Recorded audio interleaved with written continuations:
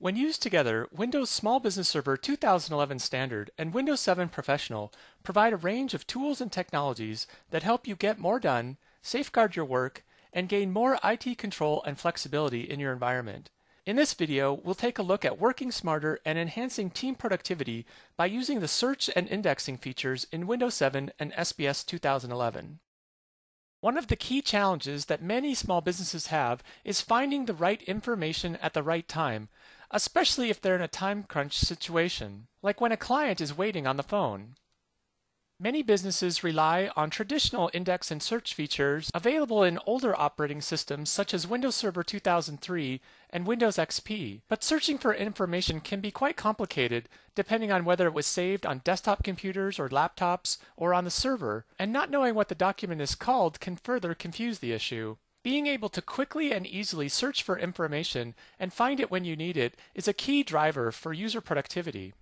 Several things can make the job of searching for information more difficult, including a lack of consistency in how files are stored, whether it's by customer or date, by the topic of the file, by the author, or any of a variety of ways in which data can be stored.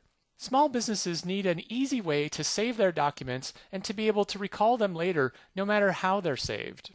And of course, search tools are only as good as the indexes that drive them.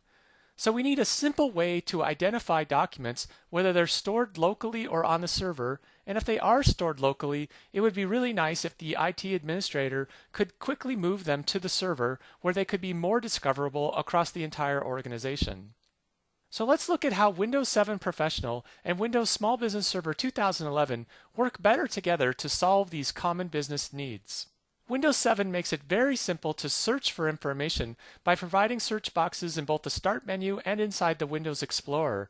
And because SBS 2011 includes Windows Search, document results can be returned whether the files are stored in shared folders on the server or whether they're local to the user's PC. And of course, the results that are returned to the user are filtered by file permissions, so they won't be presented with search results for files that they don't have access to. To help drive a really great search experience, Windows 7 provides real-time indexing so that newly created documents are very quickly added to the index in less than a minute. So when users are browsing for files in the Windows Explorer and use the search box to search across their libraries, they'll be sure to find the latest available information. Windows 7 also provides document libraries, which is a great way to help organize information.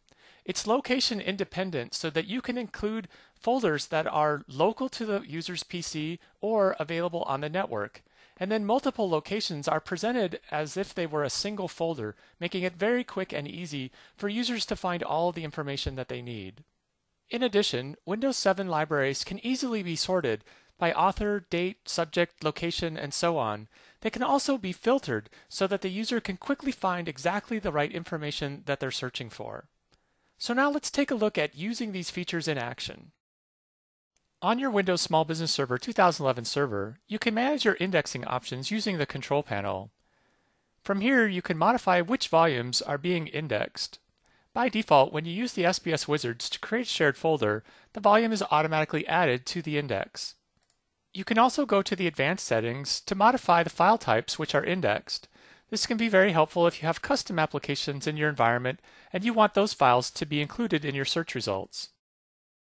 On your Windows 7 Professional client computers, there are 4 default document libraries, but you can create new libraries to meet your specific needs. As an example, your users may be working on a project that includes files from several different folders on the SBS server, and you'd like to group them all together in a specific shared library.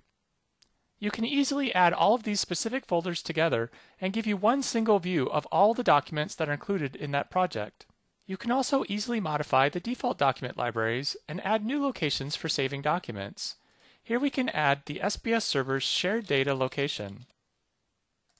We can even make this the default for storing data. If users want to be able to store data on their local computers, they're still able to choose those specific locations, but by default, when they write to the documents library, it will go to the server.